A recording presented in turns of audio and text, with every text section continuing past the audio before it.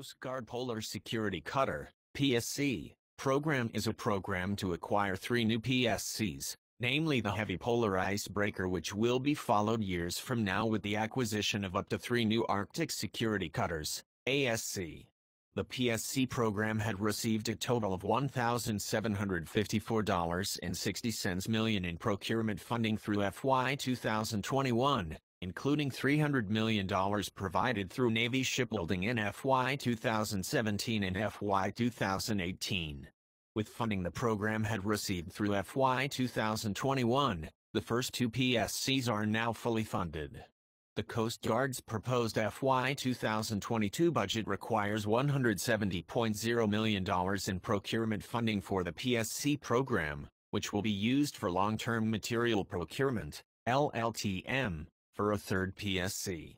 The Navy and Coast Guard in 2020 estimated the total PSC procurement costs in dollars for the year as $1,038 million for the first ship, $794 million for the second, and $841 million for the third, estimated combined costs of approximately $2.7 billion.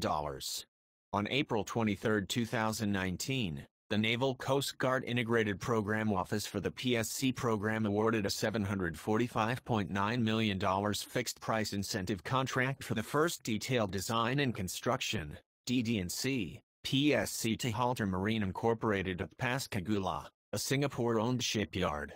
Technology Engineering. Halter Marine is the leader of one of 3 industry teams competing for the DD&C contract. On December 29, 2021, the Coast Guard exercised a $552.7 million fixed-price incentive option for its contract with Halter Marine Incorporated for the second PSC. The DD&C contract includes options to build a second and third PSC. If this option is exercised, the total contract value will increase to $1,942.80 million, only bear the shipbuilder's expense. These costs do not include government-provided equipment, GFE, costs, that is equipment for ships purchased by the government and then provided to shipbuilders for inclusion on ships, post-delivery costs, Navy-specific equipment costs, or government program management costs. The U.S. Polar Icebreaker fleet currently in operation consists of 1 heavy polar icebreaker, the Polar Star, and 1 medium polar icebreaker, Healy. In addition to the Polar Star, the Coast Guard has a second heavy polar icebreaker, the Polar Sea. However, the Arctic ship suffered an engine accident in June 2010 and has been out of service since then. Polar Star and Polar Sea entered service in 1976 and 1978, respectively, and are now well beyond their originally intended 30-year service life. The Coast Guard plans to extend the life of the Polar Star until the delivery of at least a second PSC.